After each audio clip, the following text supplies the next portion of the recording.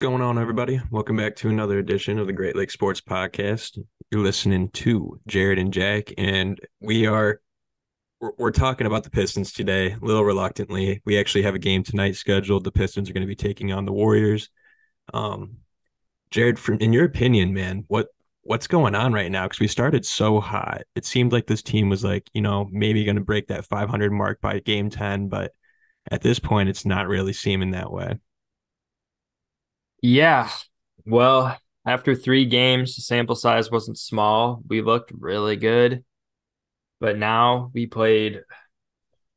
got, we played 4 more games. We played 4 more games. All four were straight losses. Not only that, but they were pretty bad losses as well. Um, like we were kind of talking about earlier in the pod, OKC, they came out and smoked us. It was kind of a letdown game, but kind of already talked about that. And then we go to the Trailblazers. This was our get right spot. Um, we were pretty much up the entire game. Third quarter, they made a run, carried into the fourth quarter, and we couldn't sustain anything. We couldn't sustain any offense. We had nothing going. Turnovers killed us once again. And the worst team in basketball, the Trailblazers, ended up coming up, beat us, and won by 9. And then now you take us to the Pelicans. The Pelicans didn't play their two best players, no Zion and no Brandon Ingram. Got smoked once again. We only lost by 9, but the final score was much closer than what the game was telling you. At a certain point, we were down almost 30 points. I mean, guys, this is their C team here. This is embarrassing. And every one of them that stepped up into the starting line had a game too. I mean, every one of them averaged like 25 points. It was kind of ridiculous. 100%. And then bring us to the Suns game. No Devin Booker, no Bradley Beal. A lot of players that won't see many minutes when they come back, and they absolutely crushed us. And getting to your point, Jack, that Pelicans team, dude, they had Dyson Daniels lighting us up. You can't have that. A team, a coach, and an organization that's been preaching defense this hard and this much, you can't have a you can't have teams resting their best players when they go up and play you and expect to hold this defensive accountability for your team because I don't know where that is right now. And that's apparently why Jaden Ivey's not getting many minutes. And I don't know. The defense is bad. It seems like Jaden Ivey is kind of getting held accountable for stuff. It's almost like coach has like something against him. Like I see Killian making all these mistakes. As much as I think Asar's been playing great these first few games, he's been making mistakes too. And for whatever reason, it's just Ivy's making mistakes. That's the way it seems to me, the viewer at least, um, punishing Ivy over everyone else for no reason. But to each their own. Killian, man, when are we going to give up on him though? When's the time come? The time has come long ago, but the Yeah. bad thing is Monty has, and he's continuing saying that Kip, he likes Killian for some reason. I don't know what it is. I seriously don't. His defense is not that good. It To hasn't been that good. I even texted you that. I was like, man, for Killian being a defensive minded guy, and that's the basically the only reason he's seeing the court. He's not very defensive minded. and this is going to be, and so last game against the Suns, Ivy was out with some mysterious illness. Didn't play. And did we look good? Nope. And did we look good defensively? Because that's apparently why we're not playing them. Nope. We looked horribly defensively. And guys, I don't know if you already mentioned, I know you mentioned it for the game before that, but they didn't have two of their best players out there either. They didn't have D-Book out there. They didn't have Bradley Beal out there. And still defensively, we looked horrible. The fact is that Monty is not playing Jaden Ivey because he thinks his defense is that poor. But in reality, it's looking like he's not playing him because he has like some type of vendetta against him. And Exactly. That's the exactly right word. because it's nothing's making sense, and he's not doing this fairly. Just, I mean, even if we take Killian out of the equation, just say take him out of the equation when obviously he shouldn't play over Ivy. We all know that. But take him out. All right, Cade has he is number one in the league for turnovers right now. He's playing great, but his turnovers are killing our team. What's Monty is Monty holding him accountable in any way? No. No. So And here's I have a question for you just on that because like so we're playing Hayes over Ivy because of his defensive value. Well, who would really be starting if we had a healthy team? It'd be Bogdanovich. And what does Monty think he's going to be getting out of Bogdanovich on defense? Like Ivy's defense, I'd take Ivy's defense over Bojan's. Like I'm just confused, man. Because I mean, that's where me and a lot of fans are kind of coming up with this weird vendetta thing because nothing is making sense. Because if he's preaching defense that much, first off, Bojan's going to start when he comes back. He already said that. So your defense is already going to drop automatically. And if you're just saying you're preaching defense while you're, Monty Morris, Alec Burks, and Bojan are out, well then, okay, fine, preach it. Preach it as much as you want.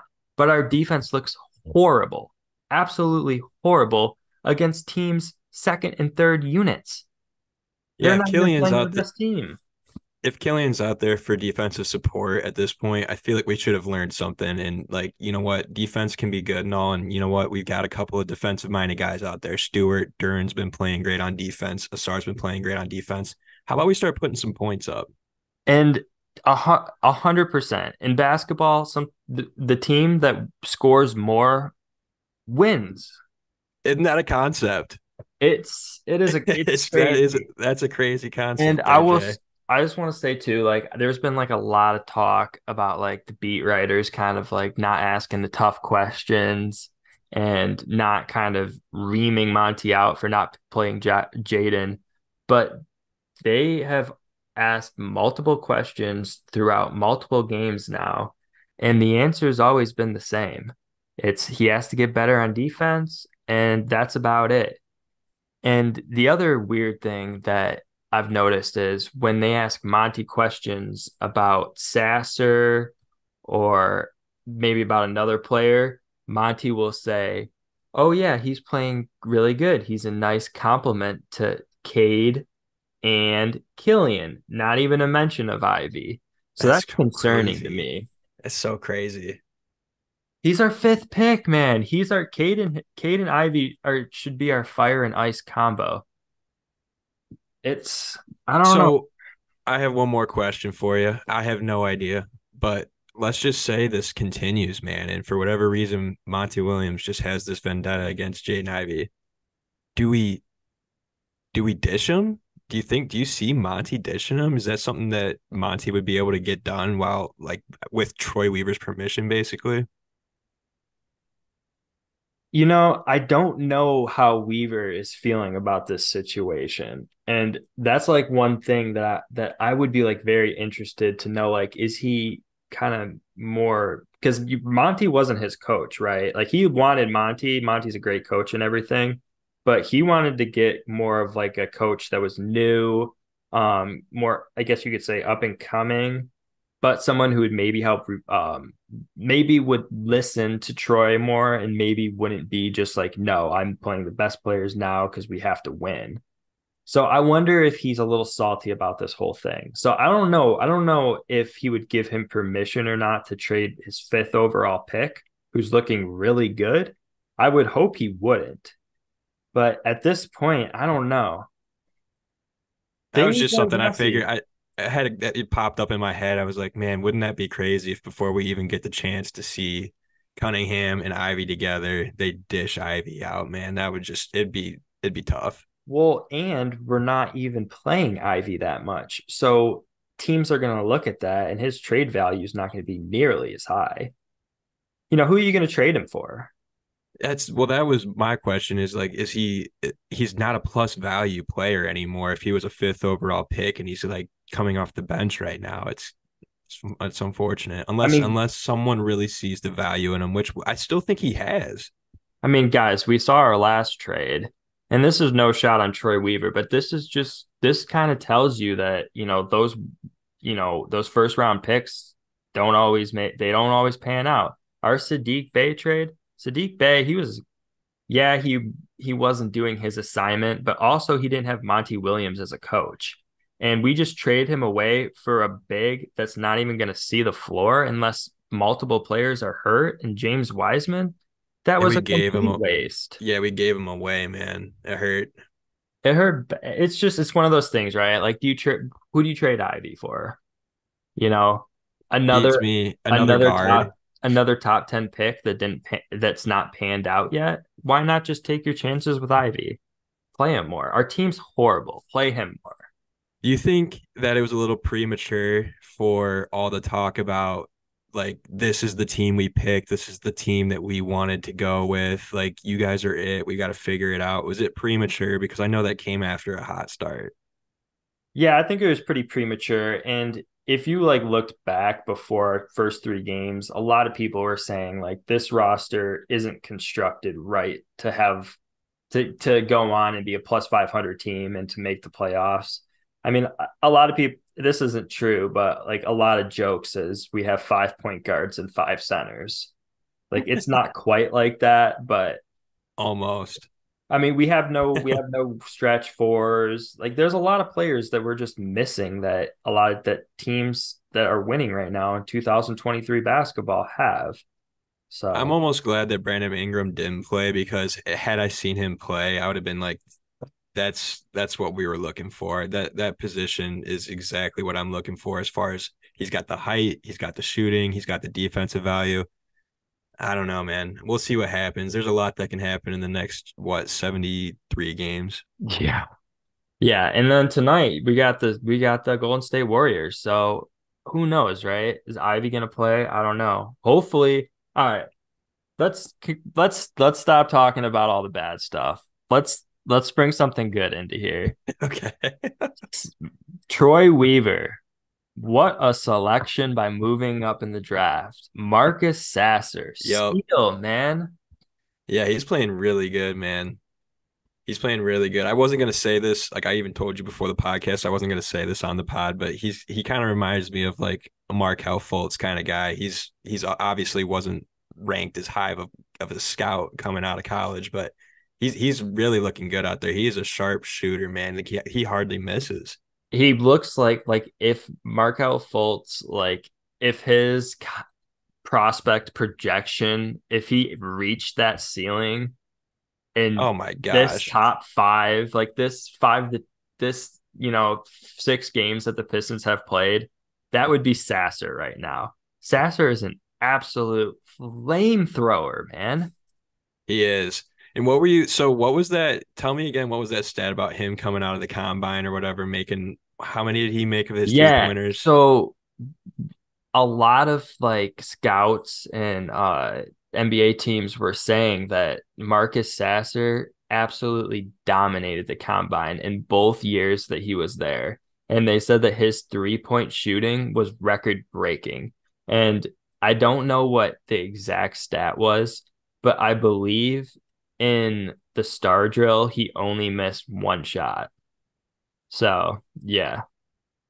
That's so crazy, man. And we have him, and we got to start using him, man. Like he did get 30. So I will say against the Suns, where obviously we didn't have Ivy, he did get 30 minutes, and I think he used those 30 minutes well. Yeah, oh yeah. No, you know what too? I think Sasser should still get those 30 minutes when Ivy comes back. The player that needs to see a reduction is Killian. He is doing nothing for us. We should see what happens if we don't play him for one game, but that's just me. Anyway, final Let's thoughts. Go ahead. Go ahead. I I would be very happy if they decided to sit Killian one game just to see how things went. And, we'll see his sickness above his name too. And we'll see because we already saw one game without Jaden Ivey, and it was argumentally the worst game we've had so far. So let's see. I completely agree. And is Uh, that where you want to leave it out, Jared J? yeah, man, it'll be interesting tonight. There's a lot of things to look at. and a lot of things to evaluate. So For sure. I think we'll probably end up doing another one later this week. Again, not a whole lot of Lions content coming out. So trying to crank out some Piston stuff. And then, like we said, we have Red Wings content coming to you guys, having some technical difficulties, but we'll get it out there to you. Again, you guys know the drill. If you're listening on one of the podcast platforms, leave us a 5-star review. And if you are listening on YouTube, like, comment, subscribe, the whole 9 yards. All right, guys. Go Pistons. Let's see if we can take one back here. Peace. peace out, guys.